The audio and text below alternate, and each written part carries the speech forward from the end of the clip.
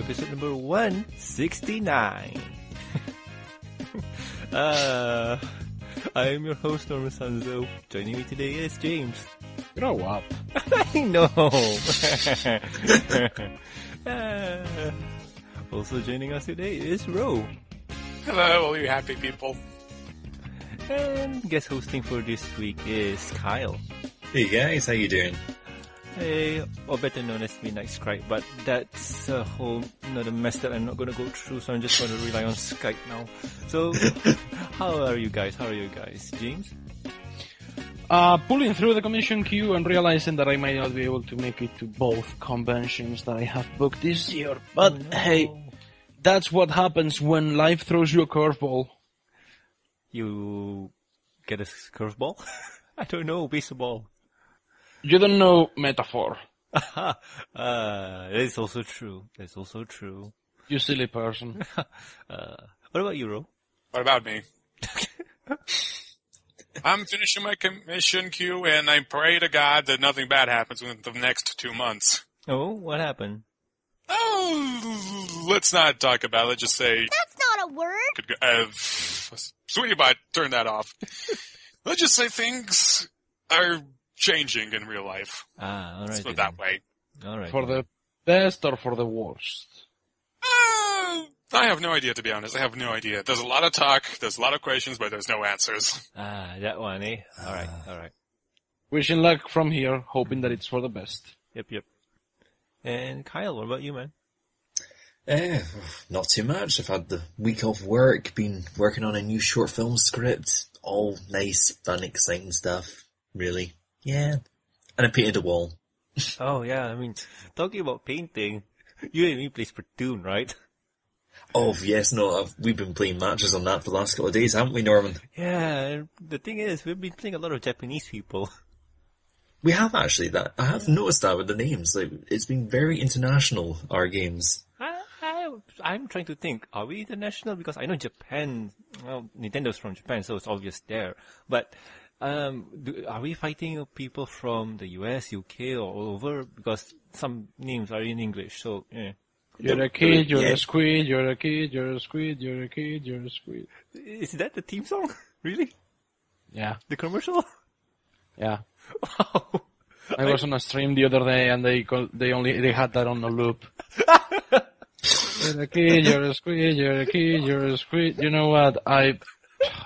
Wasn't that a Motown song from the 60s? You're a kid, you're a squid. You're a kid, you're a squid. I'm pretty sure the game is awesome. I'm pretty sure the game is awesome and it's very involving and interesting and cute and fun. Mm-hmm. But good grief is the fandom asinine about it. Oh. Why? How come? I have 3 friends who play Splatoon. Mm-hmm. And one of them was so adamant about making me see how it is the absolute bestest video game in the history of gaming. That when I started to argue with him and say, well, you can also say that Super Metroid is a pretty excellent game. That's not a word! Super Metroid is a... That's not a word! compared to Splatoon! I won't say that. Okay, calm down, dude, it's alright. No! Screw you, ban from my channel! Ah! Oh, wow, Okay. Can I just say sorry for saying that to you, James?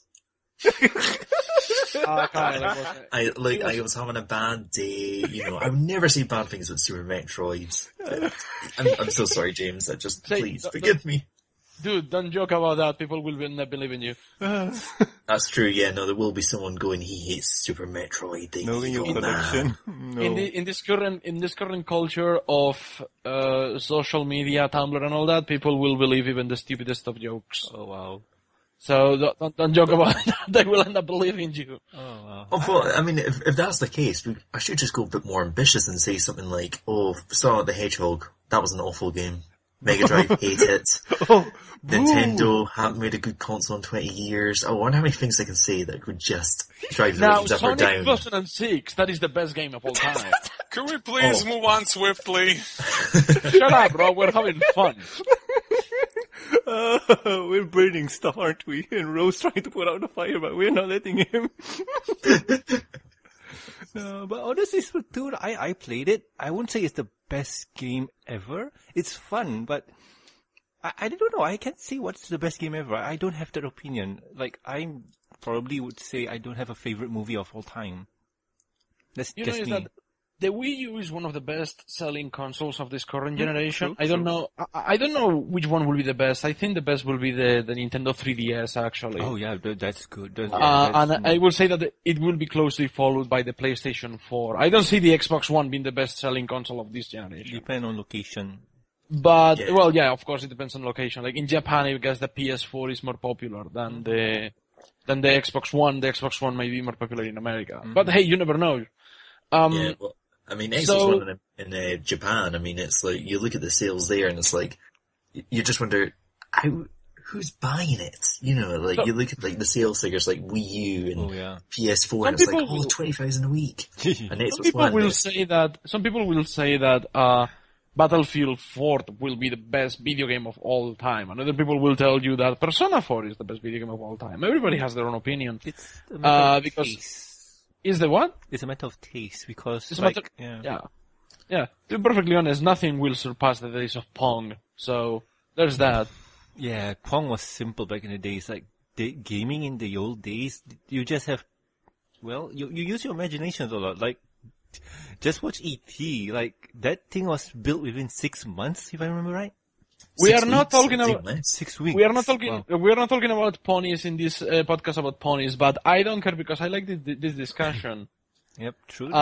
It's a good intro, and I might want to continue it with I was watching the Angry Video Game Nerd video. Yeah. And I was watching his specials on the Atari video games, and they made me realize how appealing the graphics were in those video games. And if you notice, as video games keep evolving, it took them a few years until they got appealing again. Mm-hmm. You remember the GameCube PS2 era where all of the video games, they were trying to be as realistic as possible, but then the characters will end up being spastic. They will end up looking ridiculous. Like, up until the days of the Nintendo 64, where the Nintendo 64, the graphics were all blocky, but I mean, they were still fun. Yeah, they were still fun to watch. But then when they were starting getting closer to the Uncanny Valley, with those cutscenes that looked like they were made with mannequins, and the characters talking to each other, standing stiff in the middle of a room or something like that. When video games were trying to be more cinematic, that's where they stopped feeling like video games. And I will say that even Mass Effect, which is a video game series that I adore, suffers from this. The characters walking left and right just to add some movement to the scene before they go back to be stiff mannequins talking and looking at each other. The face animation were fine, but everything else was so limited. Yeah. I couldn't understand. Well, I tell you what, I mean, if we're talking about cinematic elements in video games, speaking as the video game guy here, like the one with all the video games, True. have you guys ever played FMV video games? Oh God, I did. I played Phantasmagoria too, actually. I can't even say it. Phantasmagoria! Phantasmagoria, number 2. Puzzle of the Flesh. That was actually the better game, actually. I think number 1 was like a sort of bad Shine ripoff. But, number 1 was stupid. Number 2 was absolutely hilarious. It was a riot. Wow. Talking about FMV games, I remember back in the days when I was younger, I went to the arcade, and there was this shooting game, like how do you call it? Western cabinet shooters. Oh no, Norman, you're talking about I think it is. I got no idea. I think he is. It's not like how we have Time Crisis or Virtual Cop. It's real people, video, and you have a gun, you shoot at the screen. But the problem is, I got no idea what I'm supposed to shoot at. Like, it's not registering hits. So was there a part where you are aiming at a midget holding 2 bottles? I think I was about 10. You're supposed to shoot the bottles, and if you don't shoot the bottles, they gun you down and they kill you. I don't know. I was 10 at the time. I didn't remember anything. Like, I was shooting and then like, what? And, oh God, that was my experience with those kind of games, and I did not like them at all. Now, for you kids who don't understand, FMV stands for full motion video. And they were supposed to be interactive movies that you were meant to, like, click this button on this part to create this prompt. They were quick time events before quick time events were a thing. It's like you were trapped inside a QTE cutscene, except for the parts where there was actual gameplay, and the actual gameplay usually was just rail shooters. Yeah, I think the best one out of that was Dragon's. What is it? Dragon's Dungeon? Dragon Slayer. Yeah, I think Dragon Slayer is the best full motion video game ever made. Yeah, because Don Bloom worked on it and it had a clear story. But if you really think about it from gameplay aspects, that was meh. It was a meh video game because it's, press X to not die. Yeah, but it was good because the animation was so well done and the colors were so bright and the concept was so novel. I mean, nobody had done a quick time event video game before that game. True. Or at least never made one and succeeded. Besides, that was on an arcade. You were able to play that game on the arcades. That was great. Yeah, true. But, and imagine that alongside like Asteroids or Pac-Man, these sort of digital games, and then you've just got a Don Bluth cartoon blaring at you. Yeah. Wow. Yeah. Can you imagine, like, you want to play, this, Space Invaders, or you want to play Pong, or Dragon Slayer? Yeah, get me to that. Yeah. However, nothing will be as good as the Lost World Jurassic Park, arcade machine. Oh, how was that one? Like, I never seen that one. I spent so many. It was a rail shooter. It was a rail shooter, but yeah, you're in a jeep. Wow! The cabin of the arcade was literally a jeep, and you had two guns. Oh yeah, and I you could remember play that. like a co-op or solo. And one thing that I used to do was pay for both guns and go John Woo on the video game and just grab both guns and start shooting them. Who was driving then? No, nobody drives. It's an all-rail shooter, so you don't have to worry about it. But it was hilarious because then some guy will show up and I will be like, "Here, take this. No time to talk." He will join the game with that. Yeah, it was that neat. Where I lived, they had the best arcade ever. Wow. It was like in the basement of a shopping mall. Oh, wow. And they had Metal Slug, of course. They had the Lost World Jurassic Park game. They had Virtua Cop. Yeah. Virtua Cop, Virtua Fighter, they had all the Street Fighter machines, Crazy Taxi, and they also had pool tables. Ooh, wow. Okay. And those basketball machines. It was awesome. Oh yeah. It was so fun. God, I wish we had that in Inverness, because we had like two small arcades. We had one on the high street, which had a couple of very outdated B-list kind of arcade. I can't even remember the name of the games. Like, there are mainly racing titles that kind of tried to go out the front door and missed. There's one arcade that's still left around here in Inverness, and it has a couple of arcades. It has like the sort of DDR machines, and it has Mario Kart, the 2-player kart. Yes, brilliant. Yeah. Oh, Mario Kart. Fantastic. Oh, it's just great driving them. Just talking about DDR. Last year personally for me, when I went to Buck, they had a DDR with pony songs on it. That was so cool. And you know what? BronyScot's around the corner, and do you think that they're going to have a DDR machine over there? It would be smart for them to have it. I mean, it's a great kind of social thing to do, even because the thing is, it's one of those great games that even if you dance like a prat and fail, it's still fun. Yeah. Like, who looks daft dancing to Mickey by Tony Basil? True that. I mean, also, if you're interested in going to BronyScot, it's going to be on Friday, June 5th, starting from 11 a.m. And also tickets are going to be at £18 to £48. Wait, sorry, £38 for vendor tables. Yeah, I mean, they're not sponsoring me for this, but I just got no idea. And this looks like fun, like going to a con playing games, because I remember Buck had a gaming room. They had the GameCube and stuff. So wish I had played those games, because I got no idea. Buck had an awesome gaming room. I remember that. Yeah. They were well covered when it came to when it came to entertainment. There was no moment of rest on that. I'm pretty sure BronyScot is going to do exactly the same thing. But you guys went to BronyScot, right?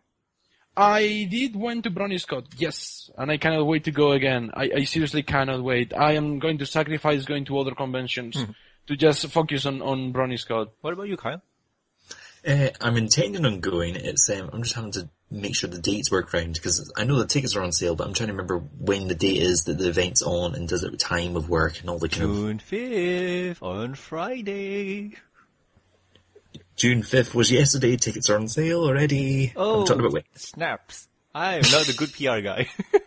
You are the worst Would you PR like to buy guy, your Norman. tickets? Then again, you're an old man, so you forget things. Oh, That's fine. We love you. That's why I was just checking the website going, hang on, June the 5th, we're on the 6th. Hang on, wait. yeah, okay, my eye derp.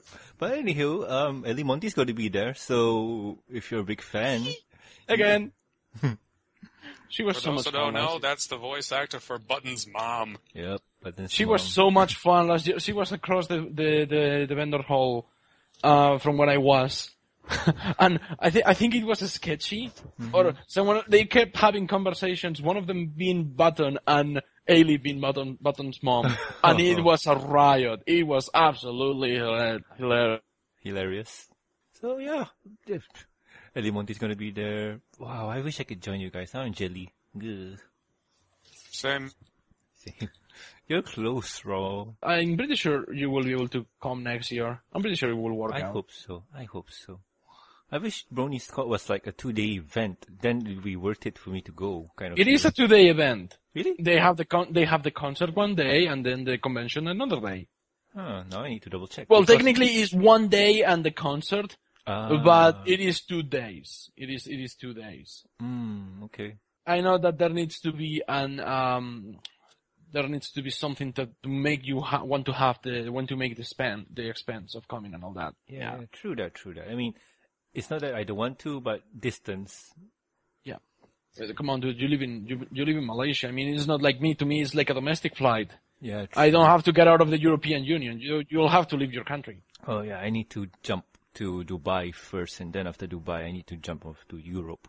So plus the jet lag, the expense of the trip. You have to take 2 airplanes. Yeah. Sometimes you need to be practical about things and say this isn't worth it. Oh well. But, yeah, well, was it Sugar Dove and myself have been trying to organise getting James up to Scotland Shire to have a wee visit and have him round and do some brony-based stuff. So frankly, we should probably try and organise and get the group together at some point and just Let me do a invite you live to the show. movies. Let me invite you to the movies, of course. Well, of course, you can invite us to the movies. I'll I'm get always- the game systems ready. Yeah. I am the movie guy. I like to invite my friends to the movies. No matter what movie it is. True. Hell, I'm planning. Oh no. You know what? Even if it was that movie, I would invite you to watch it just so we could riff on it. That would be fun. You know, talking, Go ahead, Norman. yeah, talking about movies, right? I mean, did you guys heard about the Gem movie that they're doing? The Gem and the Holograms movie. Yeah, the real life action movie. That one. I didn't watch the trailers, but having a live action version of Gem and the Holograms. Yeah. How long until we have a version of Friendship is Magic Equestria Girls I don't know, but from what I with Taylor Swift as Twilight Sparkle? Please, no. No. From No. what I heard, right? From what I No. heard, the Gem and the Hologram movie, the one that's coming out 2016, is not good. From what people said, that they say that it was disappointing, and you know what? I do hope that the one that's coming out on 2017, the Pony movie, done by Meghan, is going to be good. Are you talking about Meghan McCarthy, new head writer of the girl brands on Hasbro? Yes, I am. Nice segue. It wasn't nice. It was blonde head trauma induced, but who cares? True that.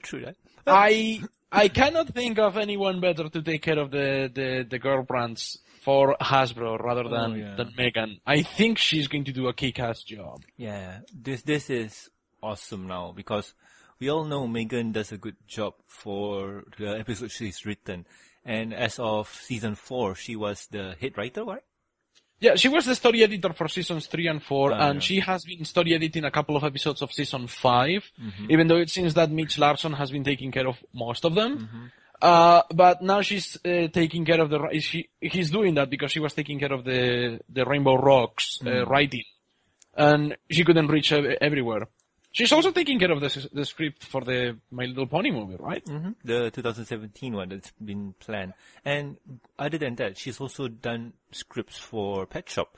And was it script or is it story? I don't remember. But here's the thing now. With Meghan on board for Hasbro's head of storytelling, well, this is a new age for most of Hasbro's show because think about it. Most of Hasbro's IP right now, they're Ponies, Pet Shop, Gem and the Hologram, that's what I remember, right? And Transformers. So if she's taking over everything, that's good. But if she's only taking care of the girl brands, that's, well, I won't say it's bad because if you guys didn't know, the Gem comic that's out is really good from what I heard. What does Gem have to do with Meghan McCarthy? I thought we were talking about Meghan McCarthy. I don't know. I mean, story, maybe if there's a cartoon with Gem and the Hologram reboot again. I thought Gem wasn't Hasbro's property. It is. Is it? Yeah, it is. Is it? Mm-hmm. Are you sure? Yeah.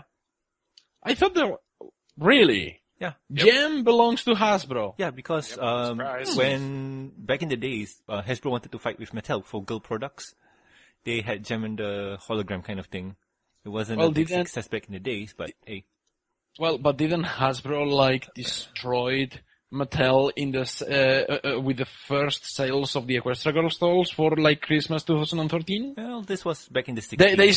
They outsold. Yeah, but I'm talking about right now. They outsold Mattel by quite a lot. I mean, of course, they outsold them because Equestria Girls has the My Little Pony brand. I mean, anything that has a My Little Pony brand can sell out anything. True. Despite Monster High having a higher quality product than Hasbro does. Yeah, if you go to blogs like Pixel Kitty's blog or even Egophiliac's blog, they do enjoy the Monster High dolls.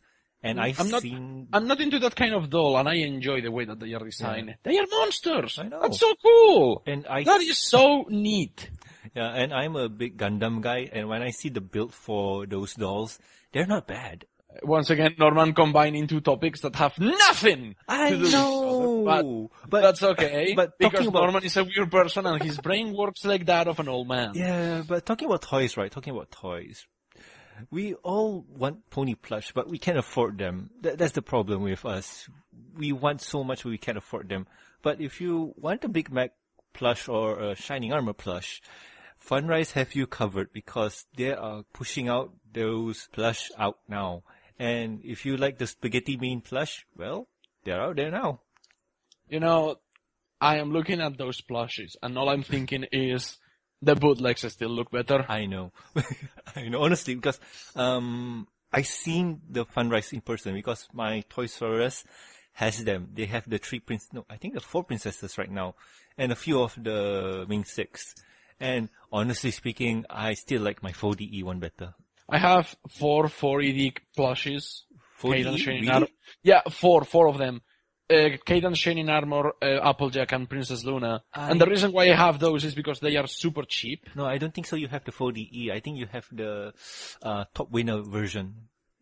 What? The Top Winner, Top something. It's a China brand thingy. Oh, is it the ones that have the cutie mark on both sides? Yeah, because those are the ones that I have. Yes, you're right. I was wrong. 4DE hasn't come out with those yet, but 4DE is a really good one. I have the Twilight plush, and oh my god, it's so fun. Like, it's just 4DE is all right, but again, the ones that I have, the Chinese ones. Mm-hmm.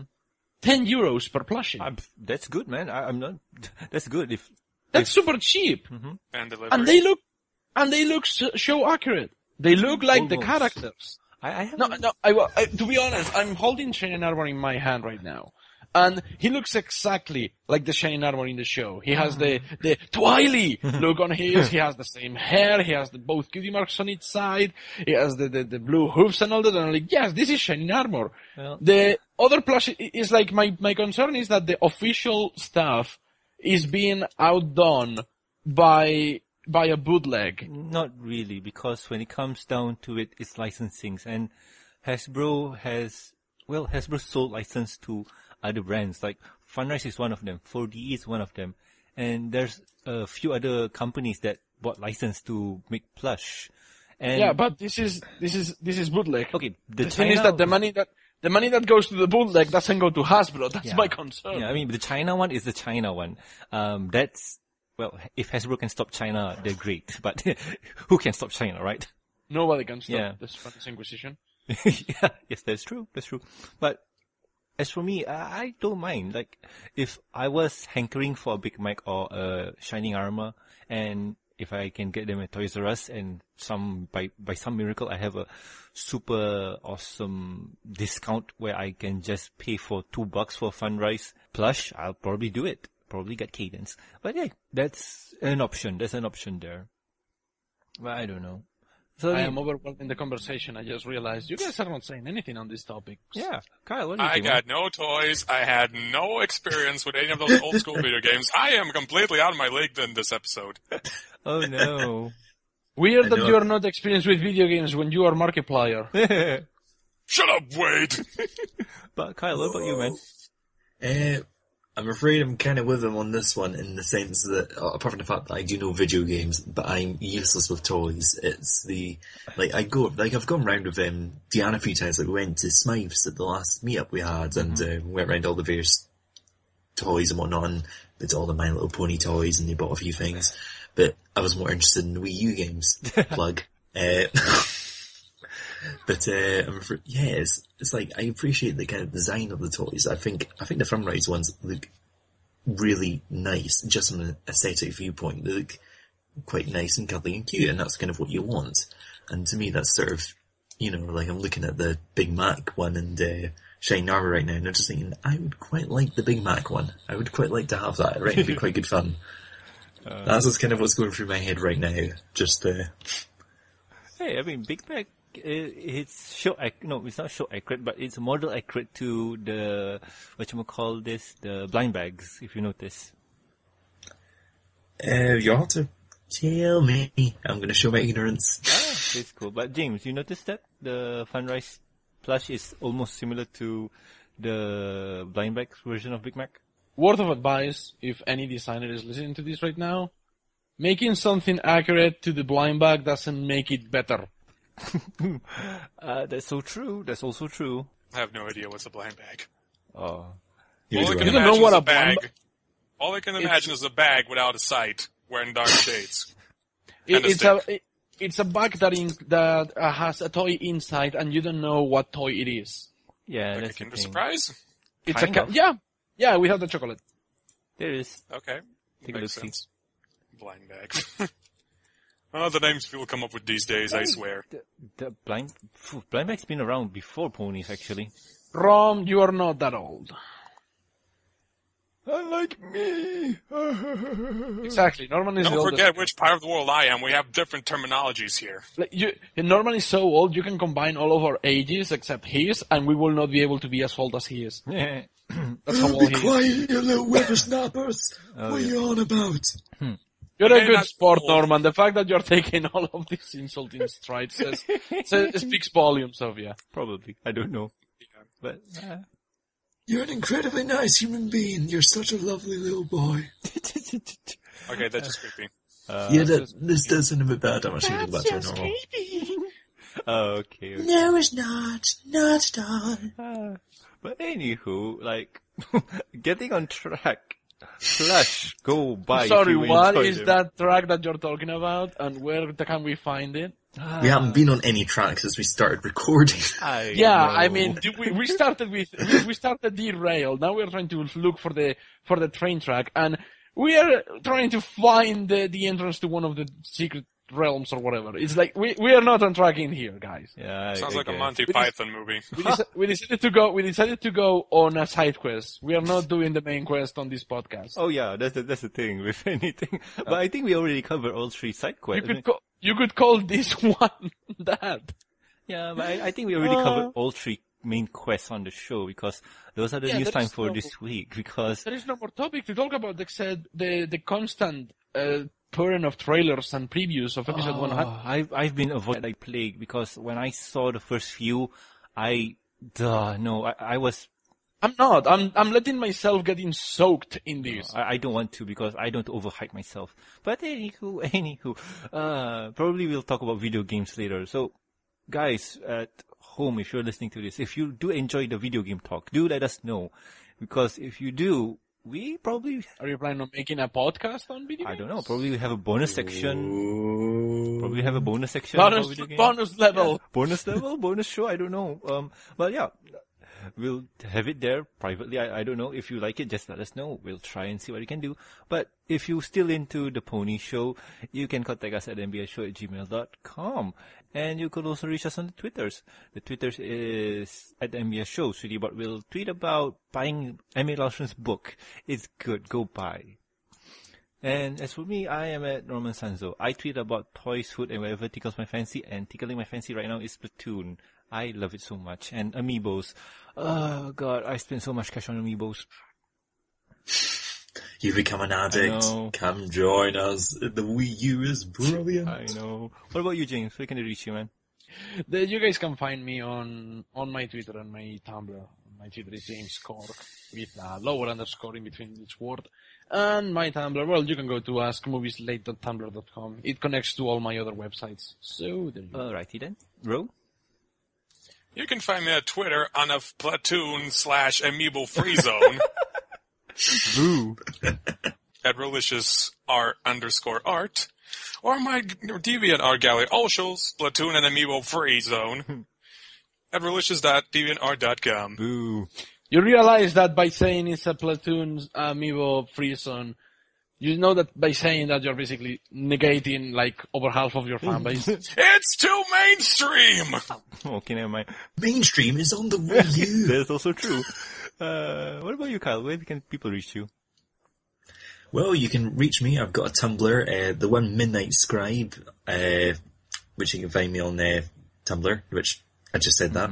Bear with me on this. Like Tumblr itself, I will repeat a lot of things.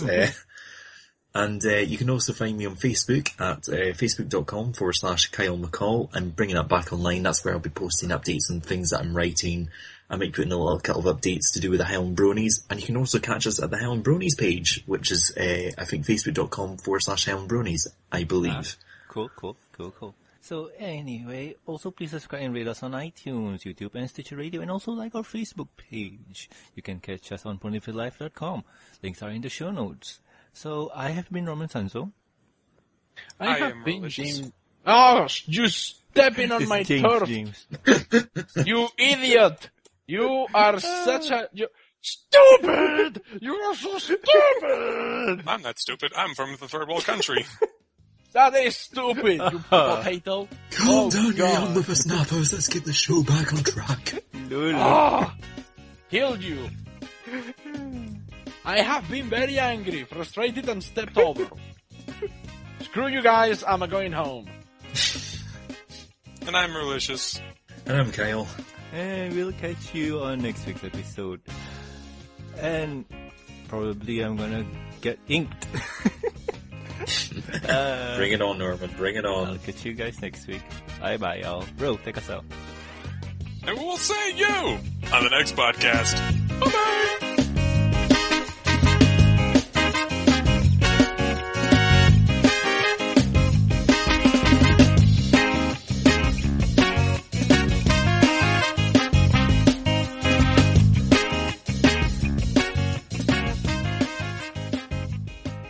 You know that it took me forever to realize that Splatoon was a mix of Splat, Platoon, and Splat and Toon. You know? Just now? It's 3 words in one. It's a verbal nightmare. 3, 2, 1.